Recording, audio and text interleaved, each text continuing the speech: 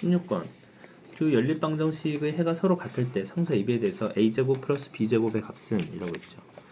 해가 서로 같은데 잘 보시면 이 첫 번째 줄과 두 번째 줄 중에서 첫 번째 줄에는 XY 말고 A가 하나 더 모르는 게 있죠. 그래서 얘는 알 수 없고, 이 식에서도 B가 모르는 게 있는데 둘이 해가 서로 같다잖아. 해가 서로 같다는 얘기는 XY 값을 여기다 넣어도 서로 연립해서 풀어도 된다 이거지. XY 값이 이 네 개가 다 같은 거야. 그러니까 얘랑 얘 두 개를 연립해서 XY 구하고 그 다음에 AB 구하시면 되겠다.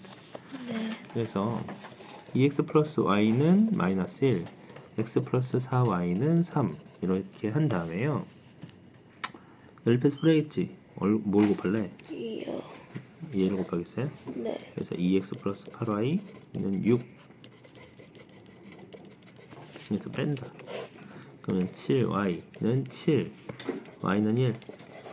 y가 1 나오면요. x는 x 플러스 4, 3이니까 x는 마이너스 1 이렇게 나오죠. 그래서 대입을 하시면 되겠어요. 그래서 ax 플러스 y 마이너스 2에다가 대입하면 마이너스 a 플러스 y는 마이너스 2다. y는 네. 1이다.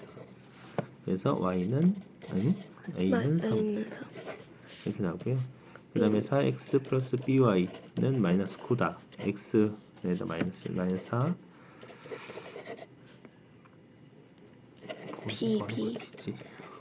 b는 5. b는 마이너스 5. 네. 그래서 제곱을 하니까 3, 3, 9 플러스 a 제곱 25. 플러스 b의 제곱은 9 플러스 25는 34 이렇게 나온다.